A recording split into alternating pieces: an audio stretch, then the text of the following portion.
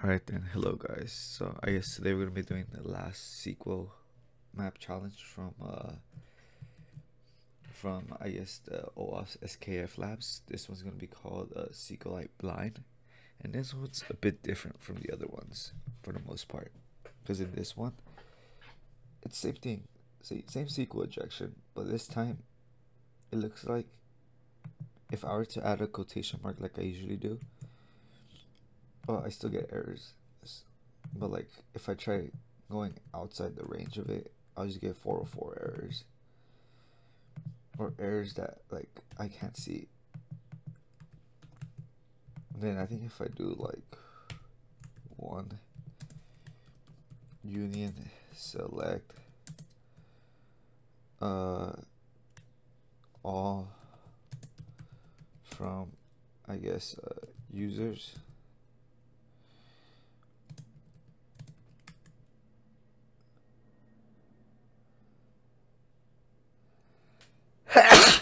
my bad, I'm kind of sick. We get errors of some sort, and I guess like this challenge is saying it's blind Sqli, so that means we won't be able to actually see our commands and stuff or our output. We were able to see whatever's coming out of the data, so it's more like guessing our way through it and figuring out certain stuff. So after reading the write-up and understanding it a bit, it looks like what they did was just first enumerate to see it. So 1, 2, that still works. 3, oh, and 4. That's when you get 404 error. So this is when things start going bad once you reach out of the index. So how they did it first is, firstly they start by checking like every one of them, like I was doing right now, and then we just need to check sure if there's like a SQL injection. So what they did was just try like simple stuff like or 1 equals 1, which is true, and see like no error popped out, so we know that works. Now if we were to switch this to 1 or equals 2, that still kind of works. Or oh wait, I guess this doesn't result in an error, but oh, I guess because the first one is true, so it kind of makes sense. But what if we try add, which makes it false? We get 404. So once we get a false, like a false statement, it returns 404 error. So I guess that's the intuition they're trying to get us to go with. So I guess we need to determine which conditions are true or false for this application. So what we can do is set up a query in which you could do something like this: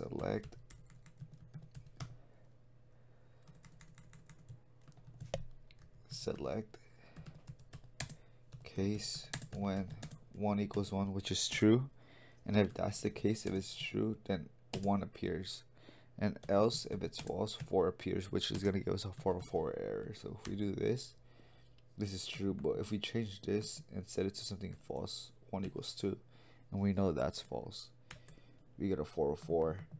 So this tells us if the query that we're entering inside our SQL database is true or false, or if it's there or not, I guess, in a way, in short term.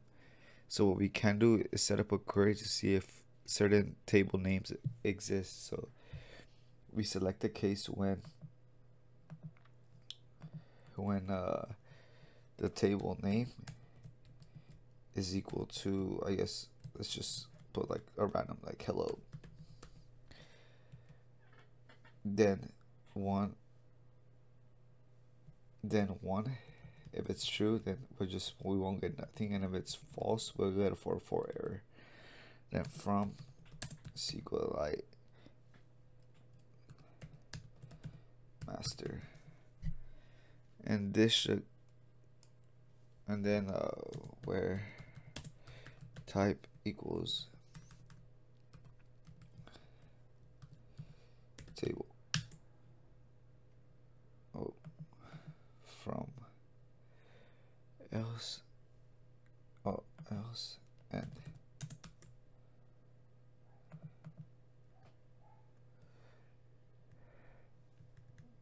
might be this throwing it off.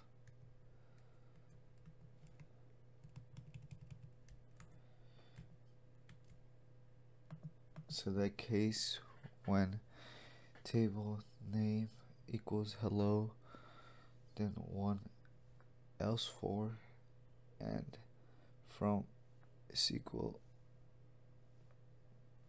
master where type, well, might be this. We get a 404. So that means this table name doesn't exist. So this just takes a little bit of guessing. So trial and error. So I don't know what's a classic table name. Like, I guess something that holds users. So let's try user. 404, that doesn't exist. We could try users and see, look, so that works for the most part. So I guess when it comes to blind SQL injection, it's more like trial and error, trying different things for the most part. But what we could do is do a little shortcut. So there's a tool called SQL map, which allows us to like automate this kind of work.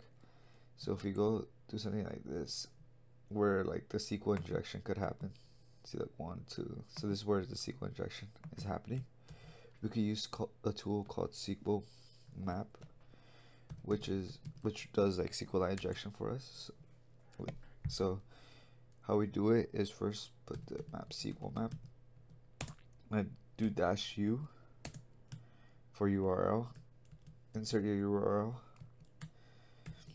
and then just do tables, because that's what we want to extract, the table names.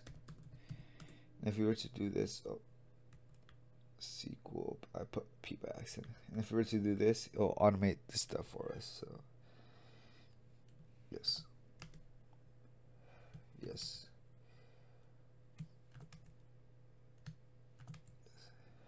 Now it's doing everything right now. This might take a while.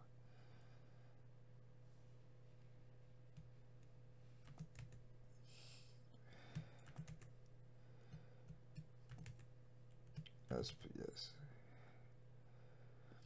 So I was able to retrieve page and users. So let's try retrieving stuff right here. So look, they retrieved 2 things, page and users, but what we want is, I guess, users. So we can just clear this, and then I guess to specify certain things, we just do table /t for the table. We put users, and they should extract everything from users.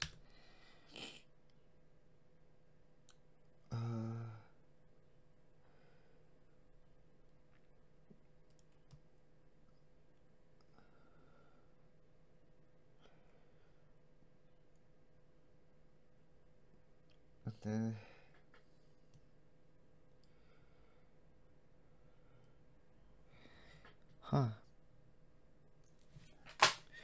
I guess it did it without it. Let's try dump. Oh wait, cat.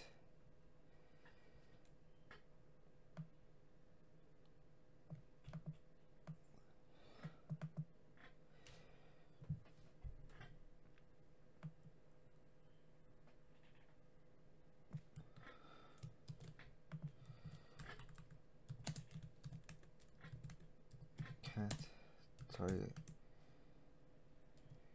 cat log. Nothing came out of it. That's weird.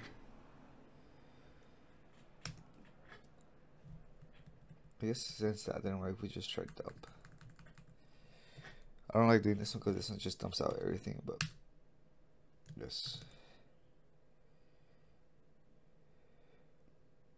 Oh, right here. I guess we're just dumping everything now. And see. Nah, we don't really care. So I guess, well, I guess we'll use dump next time, but this was basically was inside the database. We were able to dump it. So I guess SQL map makes our life a little bit easier as like hackers or penetration testers. I guess the only reason it's kind of bad to using this is because it causes a lot of traffic to the system, which will cause it to, I guess, break down or like make the service go down, which is not something we want to do as, I guess, as an ethical hacker. But for the most part, this usually does the work for us. So I guess that's about it. Peace.